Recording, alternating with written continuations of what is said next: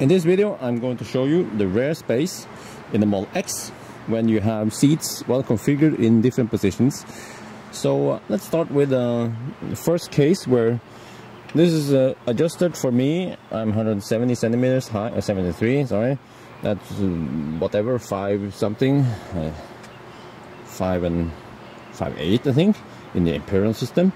But anyway, so if you have the seats like this, and you want to carry some large items, you can push this one. You will notice that when I push this, the front seat also moves slightly. Well, actually, it doesn't. Oh, sorry, it doesn't. It will only move forward if this seat is moved backwards, more in the back for large people. But you see here, this is like the frontmost position for the second row, and we're gonna do the same thing for the other side here. This is going to be a long video because I have lots to explain.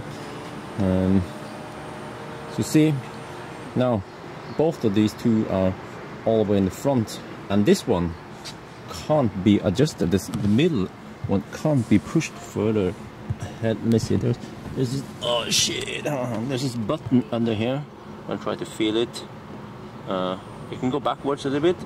So it is supposedly all the way to the front now. Already. Front. Yeah, okay, down like that.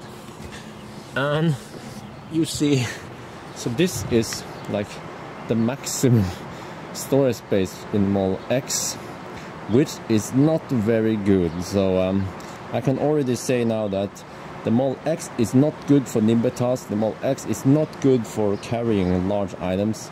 It is more like a people carrier. So I'm going to show you how now in the back here. So the maximum length you can load in here, I try not to scratch the surface there, but you see 150 centimeters or about 5 feet, isn't it? 5'9", is that how you read it? Shit, I'm a noob. But 150 centimeters, yeah. That's not 5'9". It actually says here 59. That's 5 feet. Yeah, 59 inches. That's 60 inches. So almost 5 feet. Yeah, I would say. On that side, same on the other side. Yeah, I don't have to show you that. But you see the middle one. The middle one. Oh shit. I'll show you here. Okay, but the middle area is blocked by that seat, and I've shown you that you can't push it further in the front. And you see here, this one is approximately 120 centimeters or 48 inches. Yeah, unfortunately for me, I did go for the 6-seat configuration so that the middle one is not there, but for 7-seat you will have pretty limited space here, because then you can't fit. Well, it depends on the shape of the item, I guess, but you see, this is also another reason why you shouldn't get the 7-seat configuration unless you really need all the 7 seats. So, alright, I'm gonna show you another case where, let's say your name is Morgan and you are over 6 feet long. I have to be careful with this one. Okay, I'm going to push this one all the way to the back again, like this. Alright, but what happens now if you push this seat all the way in the back, like Morgan probably would? Like this? Hey, there, okay. This is kind of weird because the headrest didn't adjust up for some reason. That is weird. Maybe, it could be because the door isn't open and all that stuff. Let me try to sit down and close the door. See if something happens. Alright, whatever. We're not gonna cover that in this video. But anyway, the seat is now very far back, you see, compared to the other seat there. Yeah. And what happens now is that if you want to have storage space in the back, you push this one. You see, the front also pushes forward. Yeah, so that means if you are very tall and you want to carry long items, then you have to do this compromise where Okay, let's push this one back again. It goes, it follows the same position it has. That's good. You can only do this. If you press that button there, this one and this one doesn't work the same.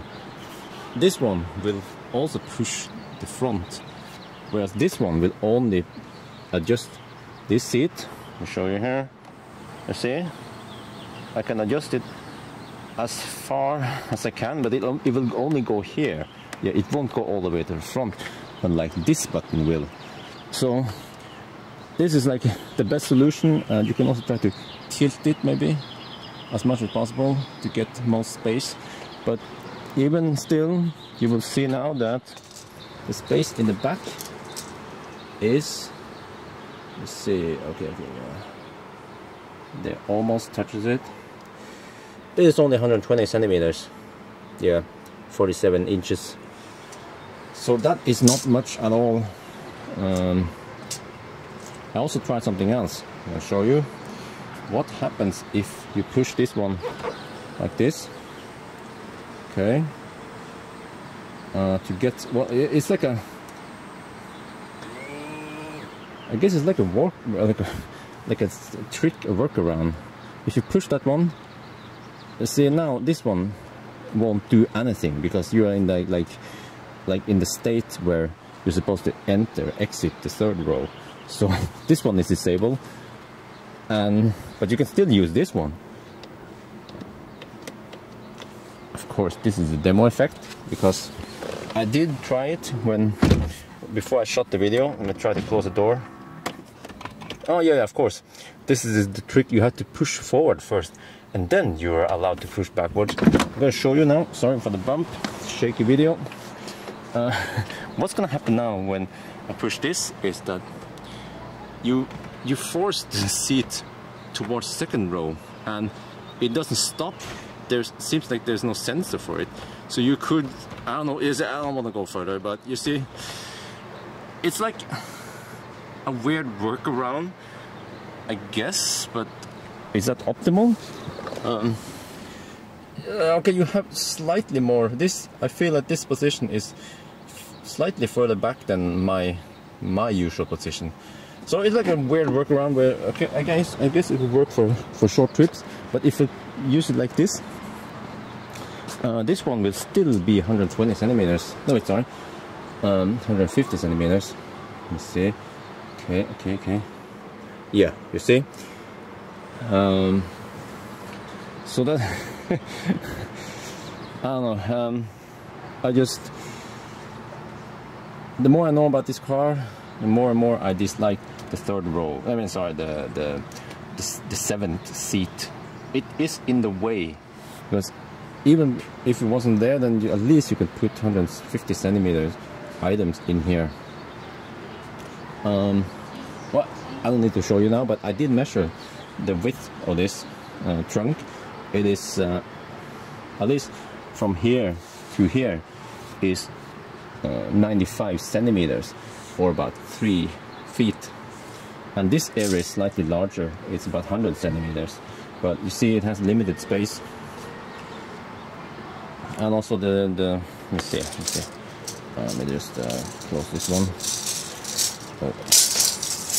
Okay, and I also did measure some stuff under here.